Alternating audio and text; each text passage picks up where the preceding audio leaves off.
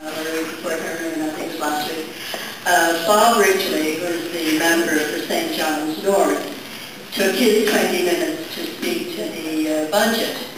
And it was very interesting that most of his speech was about me. And it was about this very, very strange thing about me, was that she actually believes in equality.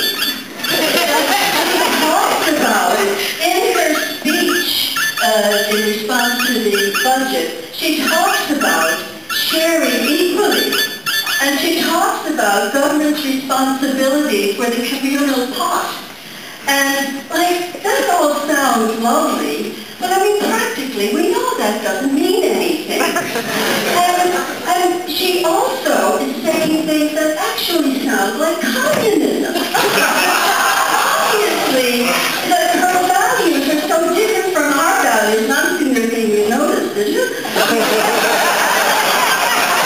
So then, he just kept waxing this way and making himself sound even more and more stupid with everything that he said. Imagine believing in justice, imagine believing in equality, imagine that the taxation system was there to make sure that we can take care of the people in our society. You know, boy, she's some bad person. God, you better watch out for her, she's really bad. So then he went on, and he said, and did you read her speech?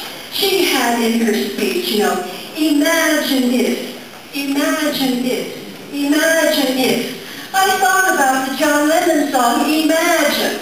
You know, and he waxed eloquently on John Lennon's song and quoted it, etc. It was hilarious, actually. But the one thing it said to me, which really, really made me feel good, well, whether they like it or love it, by God, we're getting the message. Yeah.